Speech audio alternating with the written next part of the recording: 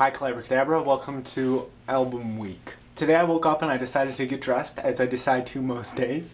And since it was Tuesday, I started thinking about what I wanted to do my vlog about. And I thought about all these different albums that I really enjoyed. Started thinking about albums that I had listened to recently, like the 2020 Experience by Justin Timberlake. Or albums that have been around for a little bit longer that still stick with you, like In the Aeroplane Over the Sea by Neutral Milk Hotel. Which album I was going to talk about today. And then as I was thinking about these things, I looked down at the shirt that I had decided to put on today.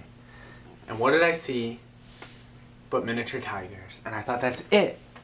Because I had just bought this album, To the Volcano, on vinyl, from their website, because they said they had a couple more left. They thought they had sold out of this album on vinyl, but they found some first printings left, and this is the last of the first printings. So I got really excited. I bought this vinyl and I bought Fortress. I already have their most recent album. And I was like, this is perfect. I'll talk about miniature tigers.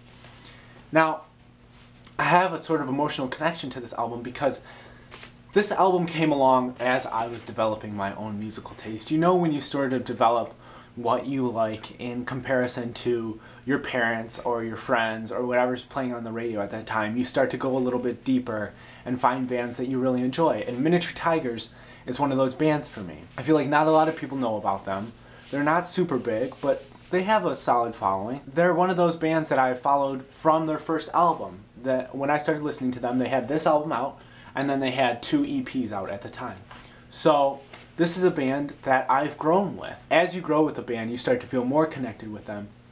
If they're making music that you like. If they're not making music that you like, you probably grow apart. But I've definitely grown with Miniature Tigers. So this album is symbolic not only of my music taste belonging to me, but where my music taste has come from and how my music taste has grown since then. Also, since it's album week, I want to touch on the fact that this is in vinyl and that I own a lot of my favorite albums in vinyl. There's something special about holding a physical vinyl album, and I know it sounds so dumb, and it's like the same argument that people use of books versus ebooks. They're like, oh, I want to hold the pages in my hand, I want to smell that musty book, I love that smell. And you're like, whoa, back off. It's just something different about double clicking a track and actually putting this down on the turntable, putting the needle onto the track, and like just letting it play through. There's no shuffle, there's no repeat one.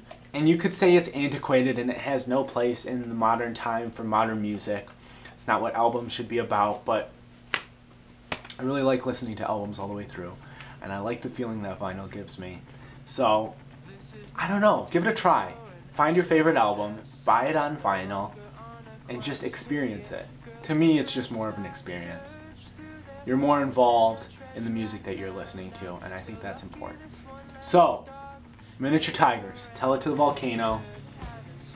Give it a listen, it's really good. And now songs on this album have become Miniature Tigers classics, like Cannibal Queen. They play that at every show that I've been to. People love To the Volcano, Hot Venom, The Wolf, and this is where they started. So give it a listen, you won't regret it. Okay, bye. I'll see you next week.